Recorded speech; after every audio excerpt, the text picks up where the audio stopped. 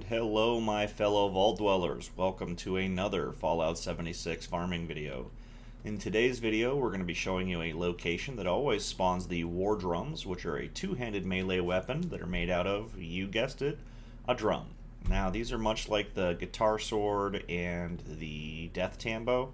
They're mostly cosmetic, although they do decent damage for what they do, but they're not top tier or anything like that, so they're fun.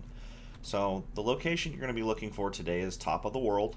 You go to the second level on the elevator, which is the mezzanine, which is where we are right here. Now from the elevator, you're going to go ahead and go straight, and then you're going to be right on the stage. Now this location usually just has a bunch of scorched on it, which is not a big deal. And then you'll see that there's war drums right here on the ground. So you can go ahead and pick those up, scrap them out if you want for the materials, but you can also use them as an actual weapon. This one spawned at 45 because I am on a higher level character, and sometimes they do actually go up to your level.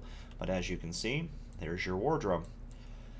If you like this video, please give it a thumbs up and subscribe to the channel. I am putting out 2 videos a day that are strictly Fallout 76. In the comments below, feel free to ask any questions, leave any concerns or suggestions for future content. I am going to be continuing to put out video, and I respond to every comment that's left for me.